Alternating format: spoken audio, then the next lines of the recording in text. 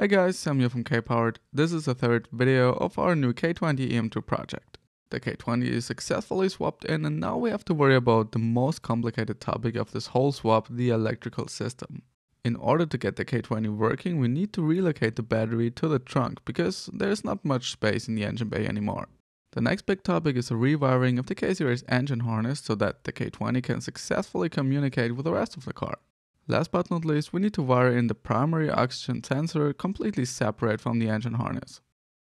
For the battery relocation, we need a very long power line with a fuse, 1 or 2 ground cables, a battery box which we're gonna mount in the trunk, and a vent tube to get any released gases from the battery out of the car. Okay, let's install all these parts.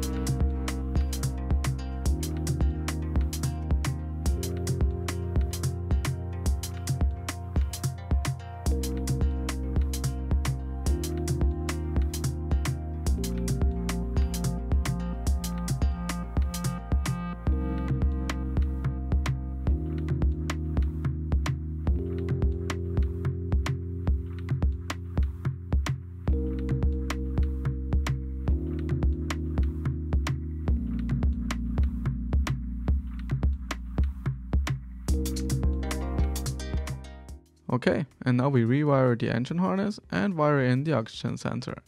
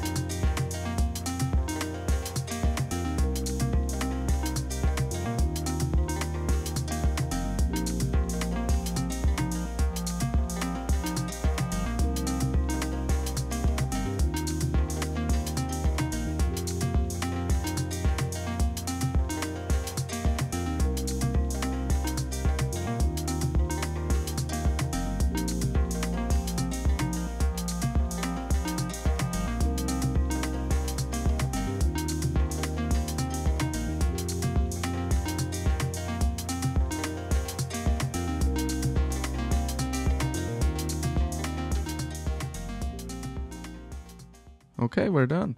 Next topics on our list are the fuel lines, clutch line and the throttle cable. A K-swap on a Honda Civic EM2 is no rocket science. If you are thinking about upgrading your own car, check out our K20-EM2 Swap course where you're gonna learn everything about the whole swap process. Just click the link on the right side of the video. Well, that's it for today. See you in the next episode.